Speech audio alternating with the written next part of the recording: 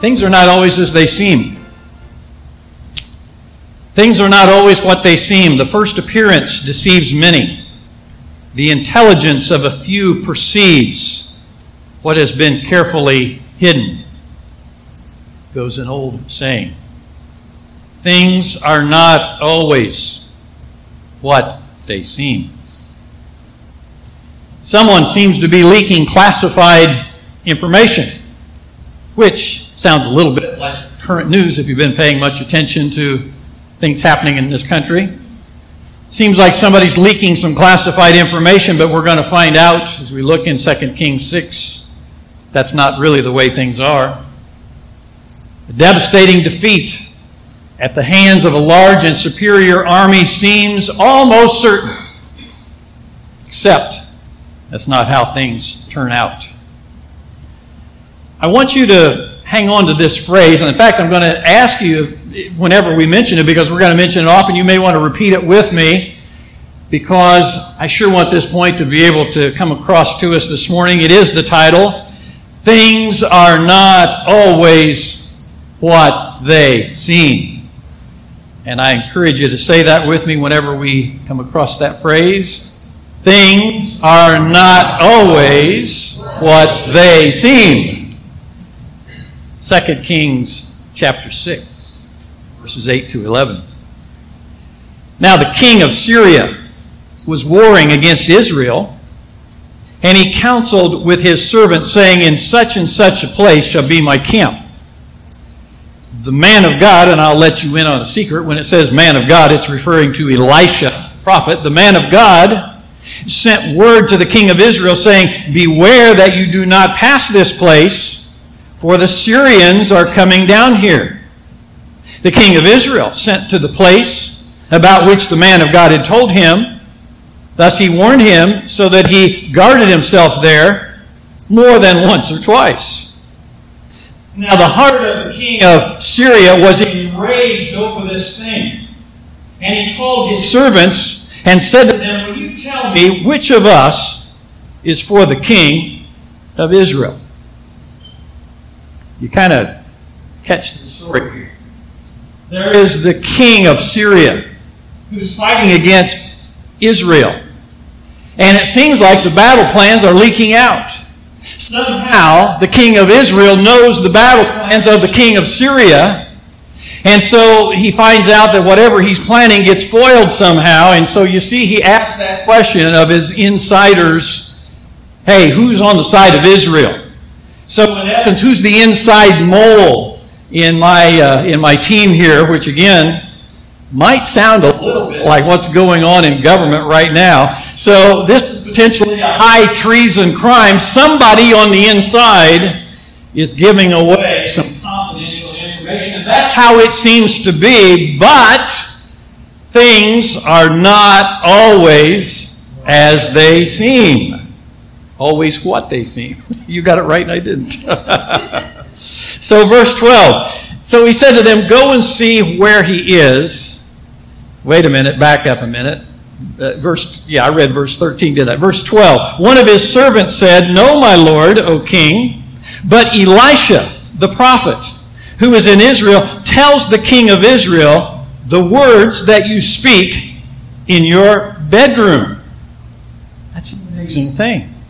So it's not like there's somebody inside the military that's leaking secrets over to Israel.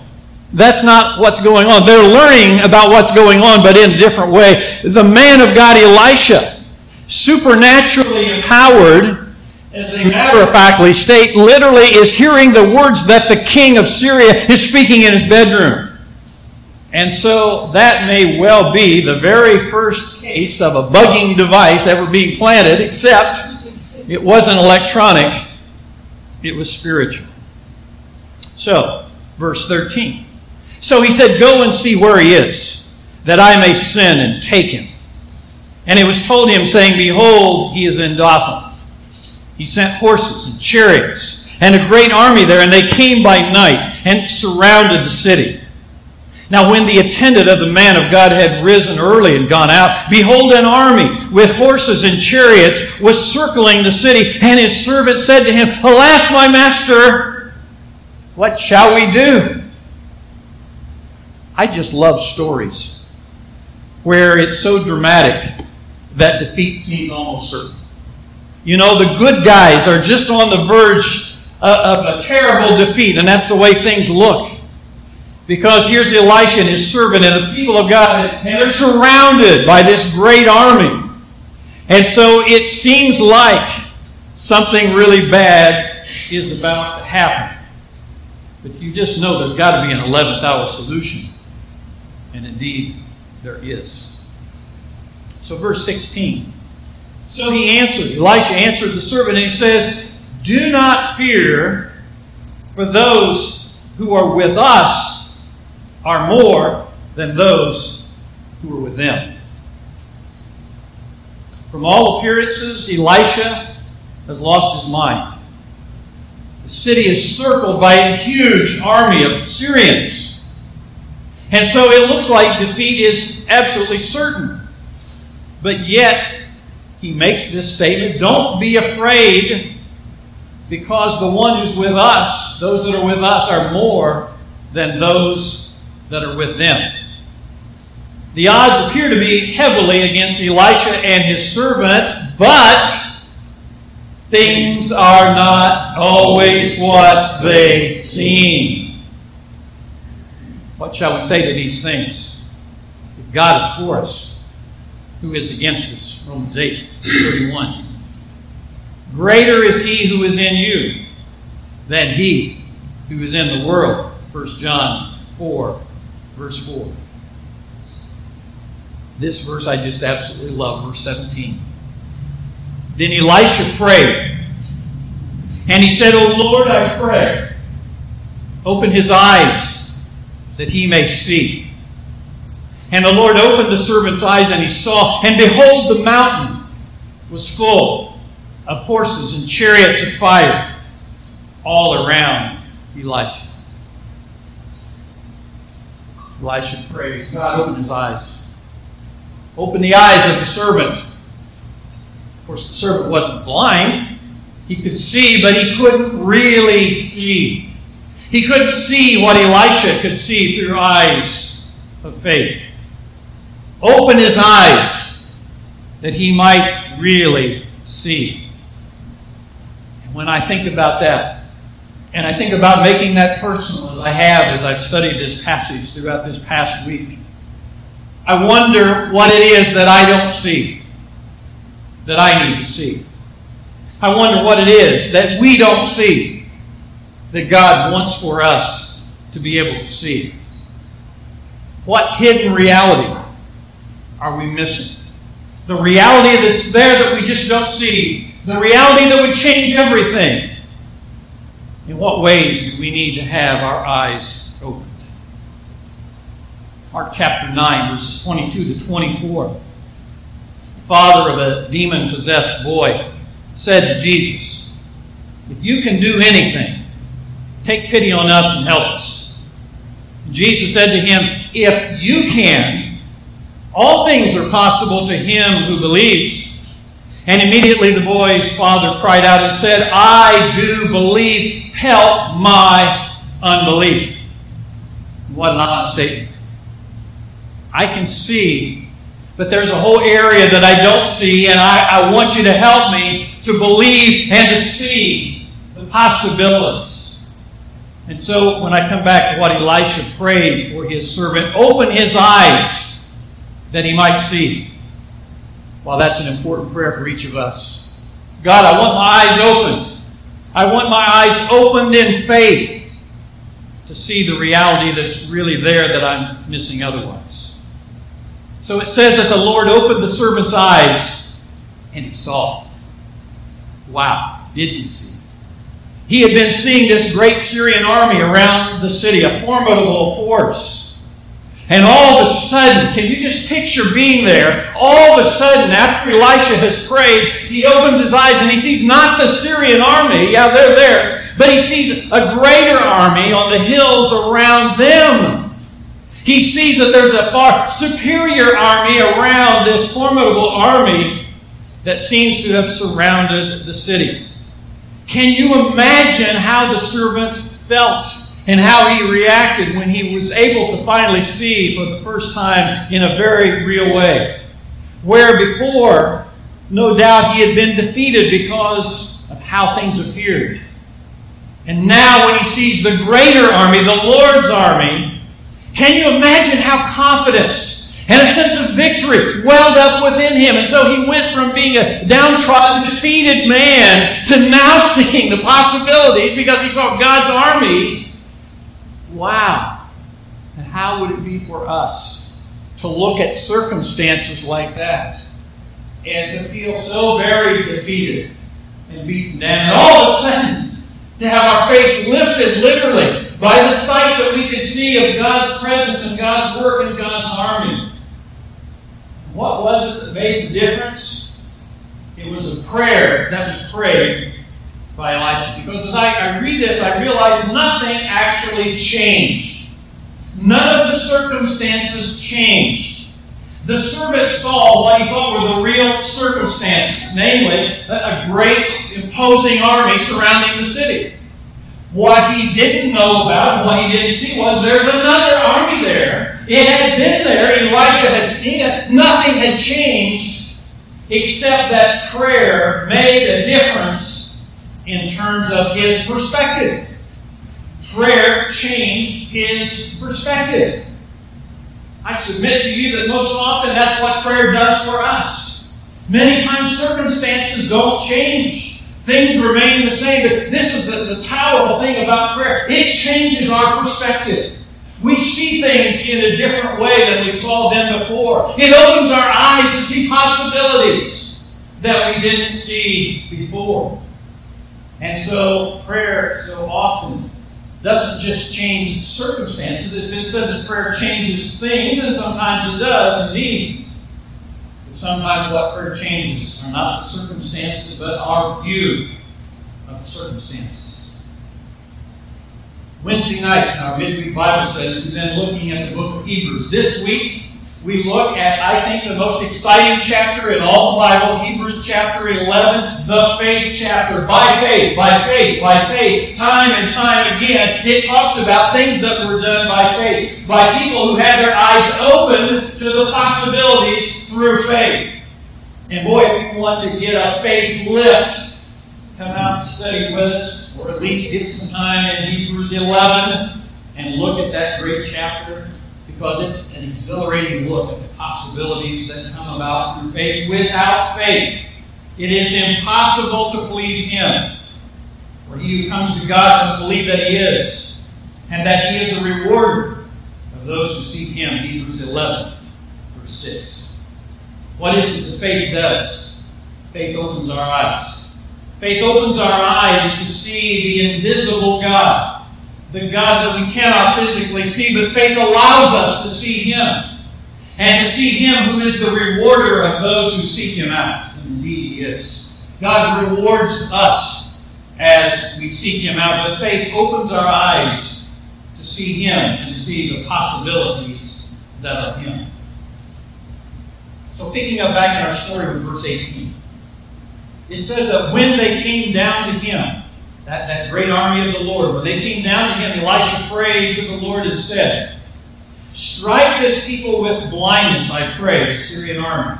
So He struck them with blindness, according to the word of Elisha. Then Elisha said to them, "This is not the way, nor is this the city. Follow me, and I will bring you to the man whom you seek." And He brought them to Samaria. And when they had come into Samaria, Elisha said, "O Lord, open the eyes of these men, that they may see." So the Lord opened their eyes, and they saw, and behold, they were in the midst of Samaria. I like this frequent mention of blindness and sight, kind of an interesting theme throughout this story. And so previously Elisha prayed for his servant, open his eyes that he could see. And so now here's the Syrian army, bent on their destruction and defeat. And so Elisha prays to the Lord and says, blind them. help them that they don't see. And so he basically took a whole army by the hand and said, hey, this isn't the place you want to be. This is not the city. This is not the person you're looking for. He led them out to Samaria, which I think I heard was like about 16 miles away. Led them a distance away to Samaria. Now open their eyes, and their eyes were open, and they realized they were a far cry from where they started out. They were no longer in that region about to do this terrible thing to the people of God. Almost as a footnote, verse 23 says, and the marauding bands of Syrians did not come again into the land of Israel. I want to say, well, duh. After all those things happening, of course they wouldn't. They had seen the mighty hand of God at work, opening eyes and blinding eyes and so forth. They had seen some tremendous things happen. I'm pretty sure they were shaking in their boots and decided, it might be a good idea that we don't go back there again.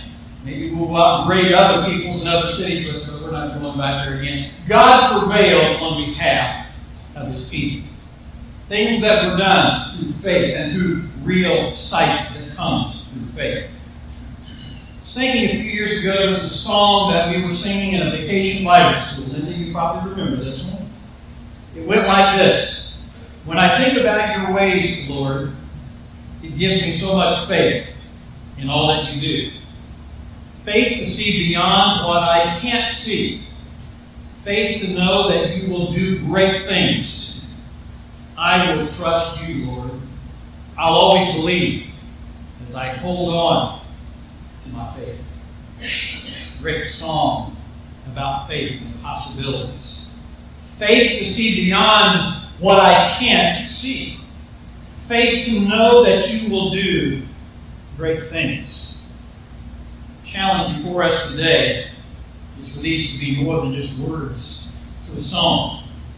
To see that which would be unseen to us, except that we would see it through eyes of faith, even as Elisha's servant was able to see. Faith is the assurance of things hoped for, the conviction of things not seen. Hebrews 11:1. Again, faith sees what would otherwise be hidden. Because things are not always what they seem. Indeed.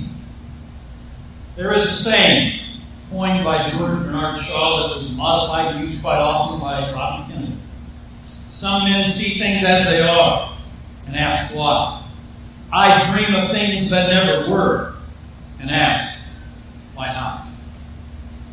That's what faith does. That's what eyes of faith allow us to see and to do. To not bemoan things as they are, but instead to look at things that perhaps don't exist, but can exist in the realm of faith. And it shall be in the last days, God says, that I will pour forth my Spirit on all mankind, and your sons and your daughters shall prophesy, and your young men shall see visions, and your old men shall dream dreams, according to Acts 2:17, quoting from the book of Joel.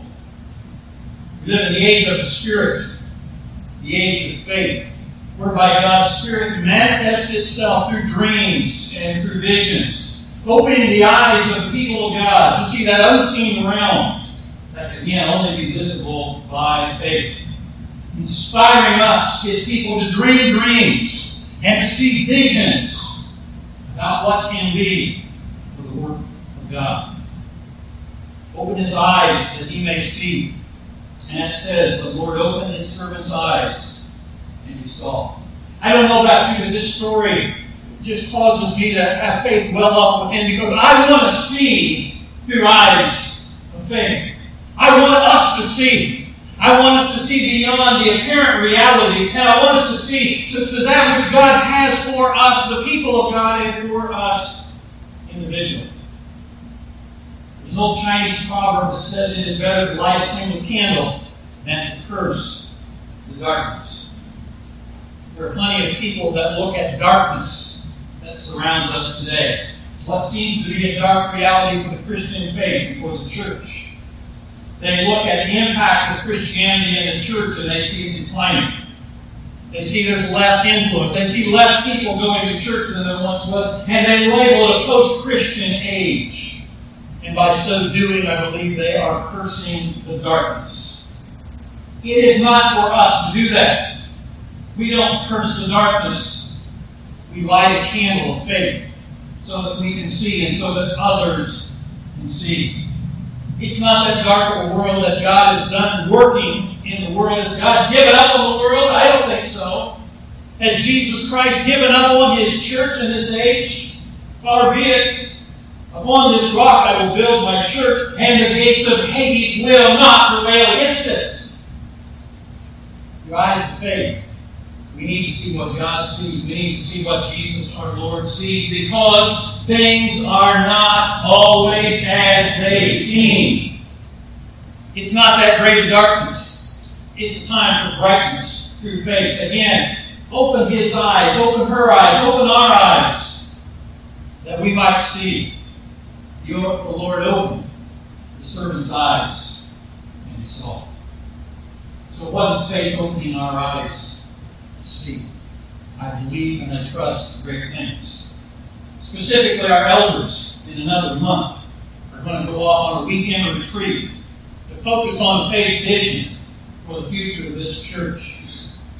What I want you to think about, and what I'd like to encourage you to share with your elders before they do that, is what is it that you have seen in faith, Lakeshore Bible Church, and for our impact in this community and beyond? What is it that the elders need to know and hear from you before they go off and do that kind of envisioning and planning?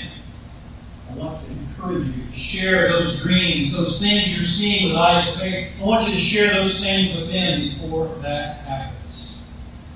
Faith opens our eyes not only to what this body of believers can do, but to see our lives and what can happen so much more within our personal lives. Can we see victory in our lives by being able to see through eyes of faith, to see us overcoming negative and detrimental habits, to see ourselves in certain areas of service, making a real difference for the cause of Christ and the kingdom of God, to see ourselves with a new mindset and a new outlook, replacing one that's maybe a little more negative than we'd like it to be. And we see our lives in the way that God sees us through His Son, Jesus Christ. We need to, because things are not always what they seem. If anyone's in Christ, he is a new creature. The old things passed away. Behold, new things have come. That's the perspective, and that's the outlook for us. I so much want us to see with eyes of faith. I so much want, like Elisha, to pray for his servant and pray that our eyes are open and to see beyond what might seem like dark and dismal circumstances and to say, we are the people of God, we are empowered, and we have within us what He wants to have within us to make a difference in this world. It's not our battle. The battle belongs to the Lord. And we need to remember that. That's the story that we lift out of, the lesson we lift out of the story today. It was a great battle. It was the Lord's battle. The Lord brought His army and fought the battle. And so it is with us. The Lord has His army around us, whether we see it or not. The Lord is fighting that battle on our behalf. We just simply engage and follow along. But the battle belongs to the Lord. And I state that because there is no better song for us to conclude with today than that song by that title, The Battle Does Belong to the Lord. And I pray that we believe it as we sing.